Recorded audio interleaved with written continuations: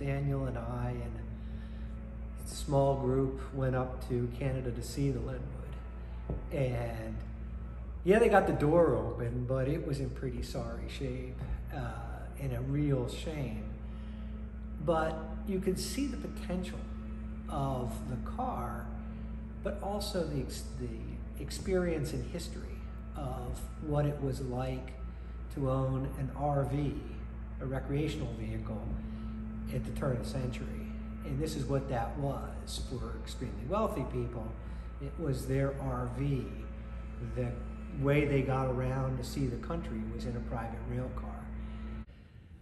When it's restored, you will be able to have anyone get a feel and perhaps even experience what it was like in the turn of the century to go places in a private rail car, the RV of the day. And it'll be so cool.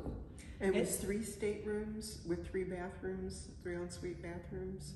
And of course, servants' quarters, galley. Dining room, yes, a salon. Salon. It's just beautiful, or it will be when it's restored. And I think that's a differentiating factor between what the Colebrookdale brings to the public and what the ride in a steam train experience that you could get elsewhere, and that's an exciting experience.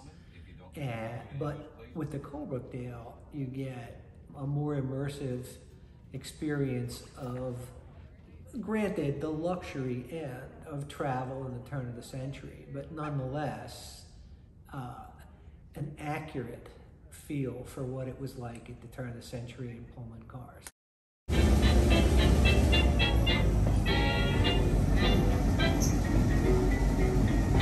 So what we refer to as the gatehouse actually functioned as our original ticket booth when we first opened in 2014. It was designed and built by volunteers, and it stood at the southern intersection of the railroad tracks and Philadelphia Avenue in Boyertown. Once we erected our new ticket booth that's currently in the railroad yard, we actually gave use of the gatehouse to the town of Boyertown, which they use when we have parades and different civic events and things like that. They usually have someone stationed there, basically to provide information to anyone who might be interested.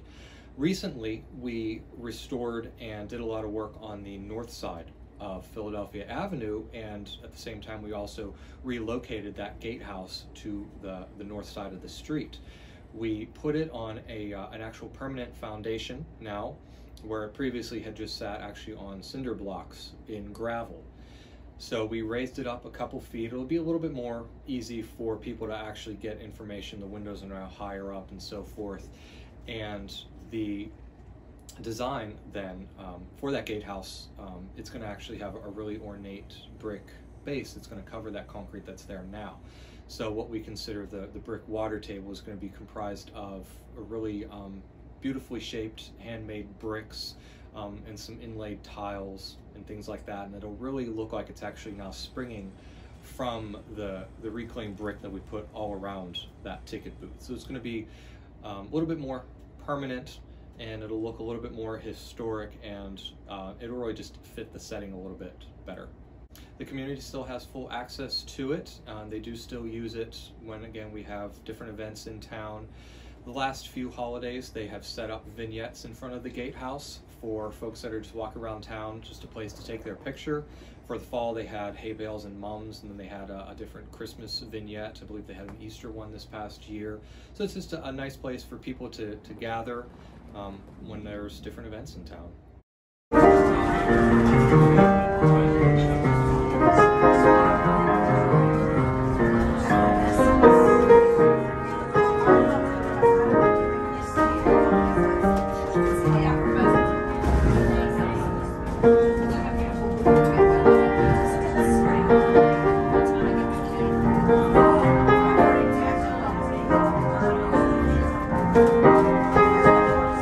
Yeah.